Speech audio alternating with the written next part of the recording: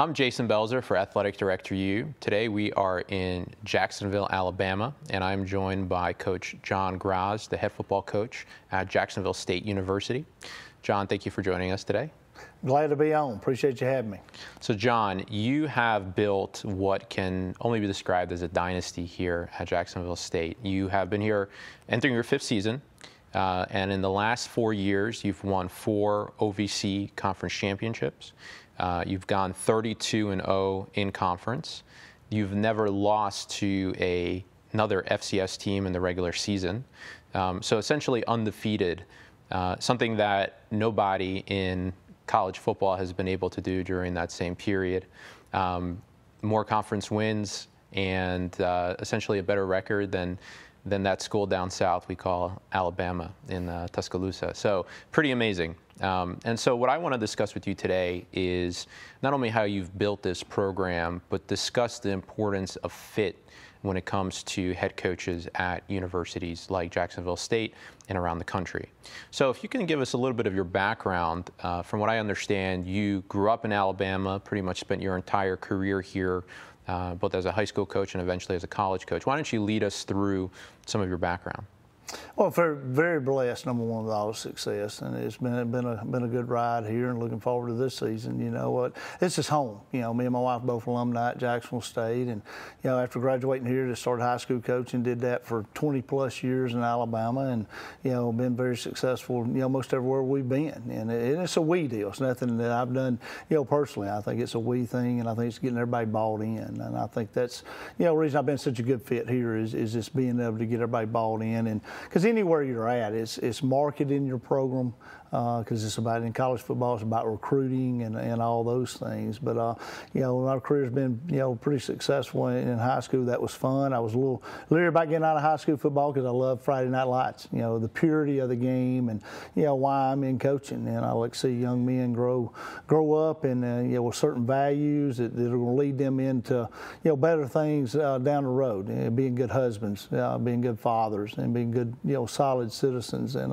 so it's always been about for me, and we'll continue to do that. And we've been able to do that in high school as well as here at Jacksonville State. So that's kind of my career path, you know, and it's been a good deal.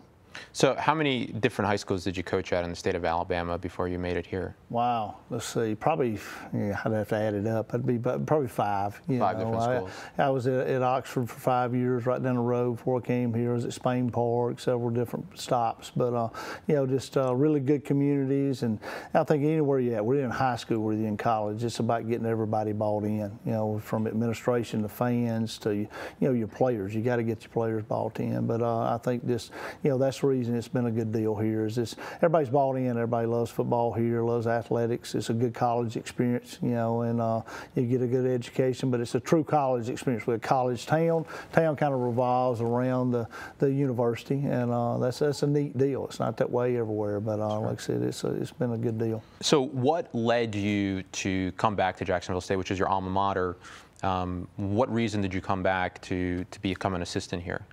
Well, I mean, just an opportunity to get in college football. My college roommate, Bill Clark, gets a job.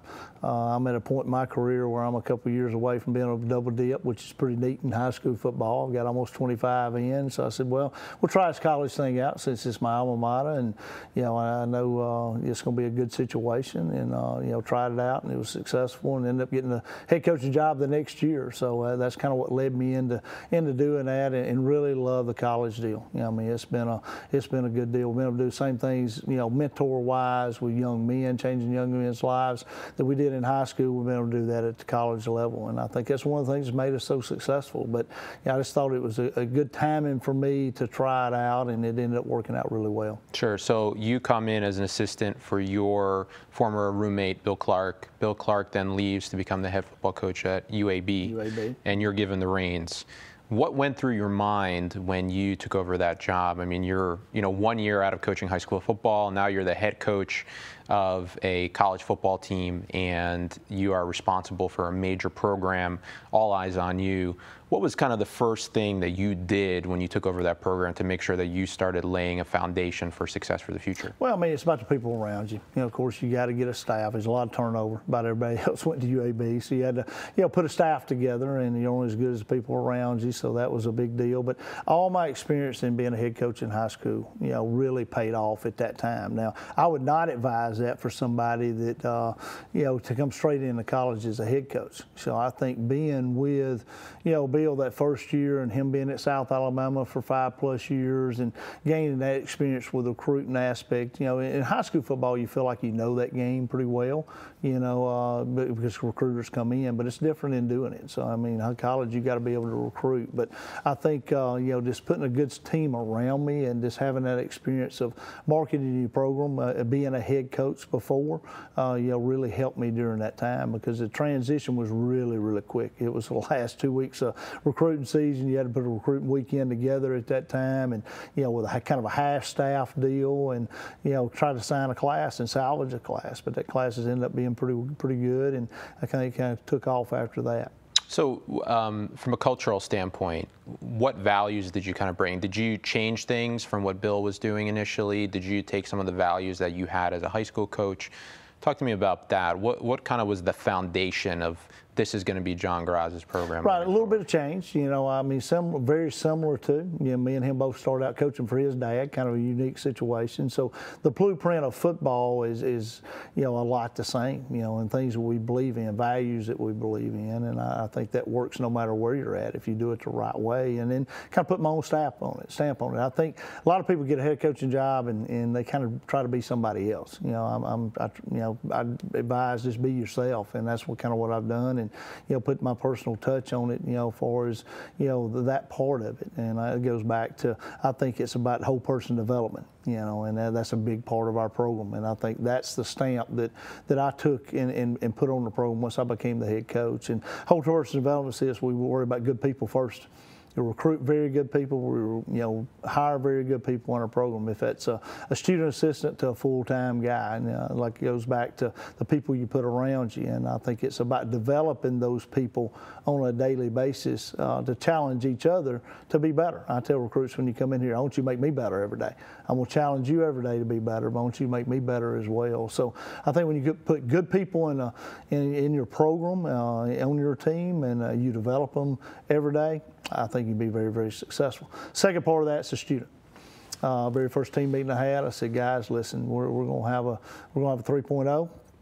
I want to know when you're going to graduate, and we're here to get education. I know every one of you think you're going to play in the NFL, but that's not going to come true for everybody. So it's going to help you be a better dad, better husband, better community leader with that degree that you get. So we've been able to hold that 3.0 for almost 4 years. We were in a conference championship on the field, several times. So not only on the field, but also in the classroom, that academic championship. So I'm very, very proud of that. So that student is a big part of that. So, number one, the person and develop, and number two, the student and develop that part, and number three, the player. I look at you, got to be a little crazy to play football anyway, so these guys love ball, and guys love coaching ball, they love playing ball, so the ball part of it's kind of easy. We work extremely hard, all season, conditioning, as far as weight room, spring training, all those things. Feel like that kind of gives us a leg up on how we do those things too. But, that player, if you do number one, number two, number three kind of take care of itself. So, we work and develop in those three areas extremely hard every day. Now, I think a lot of people talk about doing those things. We talk about being doers and not talkers. So we don't talk about doing something, we actually do it. So, like when we talked about the 3.0, we've actually held people accountable to doing that. So very, very proud of that and the academic success that we've had. So you mentioned again that you are somebody that has expectations that people are actually going to follow these values and come through. Can you discuss this a little? And let's talk about it through the lens of when you go about hiring coaches. You've obviously had a very successful program. You've lost a lot of your assistants to bigger programs. In fact, you've had a number of assistants end up coaching at FBS schools, including one that's now at Clemson. And so that's actually a sign that of great leadership, right? Because you're cultivating and shepherding people to bigger and better things.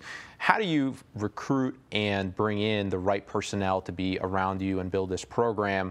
And then how do you know when it's time for somebody to move on? I mean, whether it's in a bad way because maybe they've kind of hit their ceiling, or in a good way because they're ready to move on and do bigger and better things? Well, we've had both of those, and I think it goes back to looking for good people, number one. And there's a lot of good coaches out there, and a lot of great coaches out there may not be good people. We want good people, number one, that are well-rounded. I look to hire somebody. I want somebody that's that good person first, but they're not just good at one thing. There's a lot of guys that are great on the grass coaches, but they may not be a great recruiter. They may not be a great marketer. They may not be very good with people off the field. So we want somebody that's balanced. They're good, breakdown-wise and knowledge of the game, but they also can coach on the grass. They also can relate to people. They can market your program when they're on the road recruiting, wherever they're at. So I think you look for that well-rounded person that's not too heavy on one side or the other, but it's really a balanced person. And then you want that person to grow. I like for people around me to grow, whether it be players or coaches.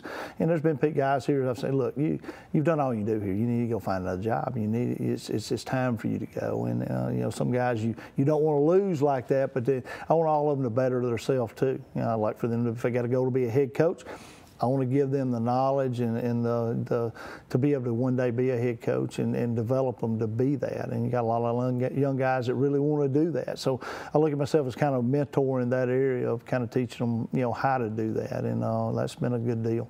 So do you expect your coaches to be in the office till 12 o'clock at night calling recruits? How does the culture of Jacksonville State football look like? Well, the culture of that is balance, and I think balance is a key to life. Because number one, it's about relationships. At the end of the day, no matter how much money we make, what job we have, what kind of house we live in, what kind of car we drive, all those things is about our relationships. We're accountable to that. What kind of son are we? What kind of friend are we? What kind of husband are we? What kind of dad are we? You don't get a redo on being a dad. Sorry guys, I don't want to be in the office from 7 o'clock in the morning, 12 o'clock at night. Now there's times, playoff situations, certain games, you may have to do that. I talk about this. You get the job done. There's a certain amount of work you got to do in football, and you got to be able to get that done. Now, we want to do that as efficiently as we possibly can, but we want to have that balance there to where it's not too much work, it's enough work, but it's enough family time as well. So if you come in down our hall, you'll see our kids running down the hall. It's a family environment. They'll come eat dinner with us sometimes before we go back to watching film, allow guys to be a dad, be a husband. So, but they also work extremely hard. And I believe this, that people work harder for you, when you kind of let them have some freedom to get the job done. I'm not a micromanager type guy. I don't want people to, and I call it this, you need to motivate people, and both ways work now. I mean, you can be, there's not only one way to be successful. You need to motivate out of fear, or you motivate out of love. And I motivate out of love. I want people to be, know that I care about them. I care about their families. I care about them being a good dad, a good husband, but I care about them being a good coach too. So, they got to be able to get the job done. But we do meet a certain amount of work you got to get done. Very, very organized. But I think that guys know they have the freedom to get the job done. And once we get it done, we're gone. I'm not going to sit there and watch the clock to 11 o'clock or 10 o'clock or midnight and say, hey, okay, so it's 11 now, guys. We can go home. I think it's when you get your work done, you're gone. And we have a pretty good routine of how we get that done. And there's a lot of balance in that, I think, too. I like for guys to be able to, take your kids to school in the morning. Talk to me about recruiting. You have had some phenomenal success in the recruiting world. I think we looked at an analysis, and you have recruited or received commitments from players over 20 other FBS institutions. So you're on the FCS level, you're out recruiting SEC schools, Conference USA schools, Sun Belt schools, which is essentially unheard of in a lot of ways. How have you convinced student athletes to come play for you at Jacksonville State? Well, I think it goes back to that culture that you was talking about. It's the culture we have, with the people we have. We have a good people out selling our program and marketing our program, but I think it's just being you, and I think that, being a people person, and I think when people come into our hallway and they meet our folks and they see what we're doing, I always tell kids, just like I told high school kids, you go ask the players there what's going on and they'll tell you. Coach tell you anything to get you. You go ask the players what's going on. So I think our program kind of speaks for itself and it sells itself. When a family walks through the door, they immediately feel that we're genuine. We're not trying to sell them something. And I tell recruits all the time, hey, we are who we are. This is the way we do this. This may be for you and it may not be for you. You may be for us and you may not be for us. So, and try to be honest with the kids. If a kid's got a chance, he's got a dream, he wants to go play at Florida State, I want to try and help him to get there, just like I did when I was in college and we did high school ball, trying to get a kid to the next level. So I think it's being genuine with that person and being honest with them and kind of showing them who we are. We don't negatively recruit. A lot of people out there negatively recruit. We sell what we got and don't worry about what somebody else is doing. Sure. How do you stay ahead of the competition? I mean, to go undefeated in the conference for 4 straight years is incredible. And you have not only gone undefeated, but you've essentially dominated the conference. It's not like you're winning close games. You're pretty much winning by blowouts. How are you staying ahead of all of these other coaches? And talk to me a bit about what you've learned. You obviously have very good relationships, close relationships. You've even coached side by side with some coaches in the SEC. What have you learned from some of the other coaches in the state of Alabama and elsewhere that have allowed you to be so competitive and at such a high level here? Well, in coaching, we've always wanted to stay ahead of the game. I've always prided myself on being a great X and O coach and being knowledgeable and being ahead of where the curve is and, set the trend and not be, be a trendsetter and not, just following the trend type deal. So we're always, all 3 phases of the game, very, very much, very well coached and very solid in what we do, but fundamental coach as well. And, there's a lot of great offensive schemes out there, a lot of great defensive schemes out there, but it boils down to blocking and tackling. So we pride ourselves in the way we practice and being a great blocking and tackling team, because 9 times out of 10 the best team on the field, the team that wins the game is the team that blocks the best and the team that tackles the best outside of turnovers. So look back at that statistically, and that's usually the fact. But I think recruiting goes back to that too. You got to have great players. It don't matter what I know on that board or how good I am X and O wise, those players are the ones that wins the game. So you got to get great players in. And I always said this when I was coaching high school football, boy, if I never pick my own, we're going to be really good. So I think it goes into getting kids bought in and signing with you and coming in, and then develop them as a player. I think we do a really good job. We try to redshirt all our guys, so we try to get that extra year out of them. And I know a lot of people don't do that nowadays, but we try to redshirt our guys. I think it gives them that extra year to develop them and get them ready to play. Sure. So I had spoken to one of your former high school players, and he had mentioned, he now works for you, and he had mentioned that one thing that you have stayed true to is being authentic. That the same coach that was coaching him in high school was the one that was leading his team to the national championship game a few years ago. How important is being authentic, and what does that really mean in the grander scheme of being a coach and being sustaining excellence?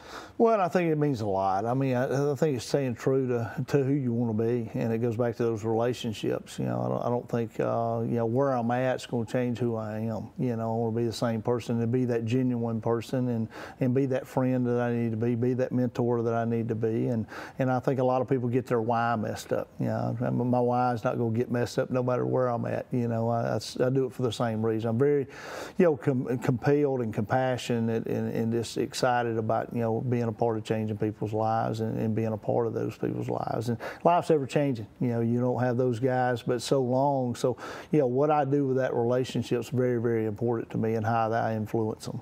Sure. So what do you think some common misconceptions are of being a head football coach, particularly in the state of Alabama? A lot of people say that head football coaches around here have quite a bit of power and often, run the schools and, have a lot of sway. Do you think that's true, and or do you think that that's just part of the success and the expectations in this state of being successful and kind of overseeing the brand of a university? Right. I think that, definitely you can get that out of line for sure. As important as football is in the South, and particularly Alabama, we live and die by it sometimes. And, but it goes back to it is a game, and I've always tried to make myself a part of whatever university school that I'm at, just a part of that university, and then no bigger, no smaller than any other. Everything's important, and I think that the college experience for kids and students is important, but it's well-rounded, I think. I think you can get that out of line. But I would say that is a misconception, especially when you talk about me. I'm very concerned about our university as a whole and developing it for the good. And football is a big part of that, but it's not the only part of that. And I think you can get that out of line really quick. Sure. If you can give one or two pieces of advice for other college programs, athletic directors, coaches who want to build a successful program and emulate some of the things that you've done at Jacksonville State, what would that be? Well, I think first and foremost, it goes back to, and I think a lot of people in athletics in general get this out of line, they don't put the kids first. And we got jobs because of the players, you know. So I think every decision you make, the player ought to come number one, and not some ulterior motive or, you know, personal gain or things like that. I think you put the player first, and if you genuinely do that, I think you're gonna make the right decisions. And from the people you hire to the way you market your program, all those things. And like I said, I got a job because, you know, I'm responsible for 125 young men, and what I do with them in those 4 or 5 years that they're here really matters. But that'd be my first advice. And I think sometimes we make the game a little bit too much of a business. You know, I think it's about that college experience and getting that degree, and, you know, being that well-rounded person. And I think we're losing that a little bit. You know, we got to protect the, you know, the integrity of our game because it gets attacked every day. So I'm a big proponent of protecting the integrity of the game and keeping it as pure as you can keep it, and keeping it in check in that aspect. Sure. Is there anything that you do today as a coach that you didn't do when you were a high school coach or even when you were a college head coach here a couple of years ago? I don't know. I mean, I think it's pretty much the same. It hasn't changed really with a lot of the things that we do. You know, a few X and O things may have changed, but on a daily basis, how you treat people, I think, matters. From the custodian to the person that's, you know, working in the caf or whatever. I think if you go around campus, you'll see that you know, pretty much everybody knows me. They feel like I'm their best friend. I hope, you know, they feel like I speak to them and all those things. But I think it goes back to how you treat people, and I think that's means a lot. I think a lot of people don't have that genuineness to them. But I think I've always tried to do that, and but I don't think it's a lot different. I have fun coming to work. I've always had fun coming to work. Don't feel like I've ever worked a day of my life, really, because I'm passionate about what I do. Sure. Well, John, this was a very introspective discussion, and I appreciate you giving us some time to talk about how you've built this great program and what other programs can do to kind of emulate what you've done here to build a championship culture. Thanks a lot. Appreciate you having me on. Thank you, John.